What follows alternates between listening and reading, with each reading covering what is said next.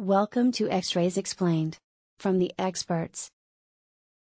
A video from the NASH Facts project, an organization committed to bringing you expert information from trusted sources about fatty liver disease and NASH.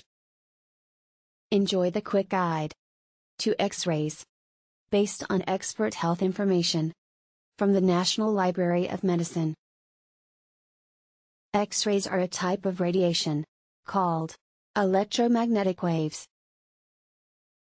X-ray imaging creates pictures of the inside of your body.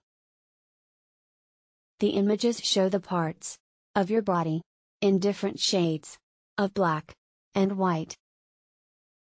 This is because different tissues absorb different amounts of radiation.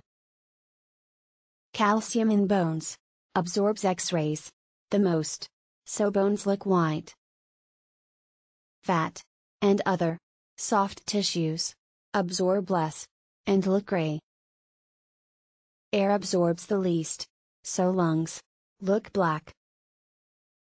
The most familiar use of X-rays is checking for fractures or broken bones, but X-rays are also used in other ways.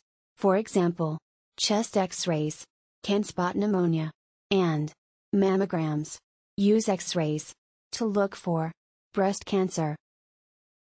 When you have an X-ray, you may wear a lead apron to protect certain parts of your body. The amount of radiation you get from an X-ray is small.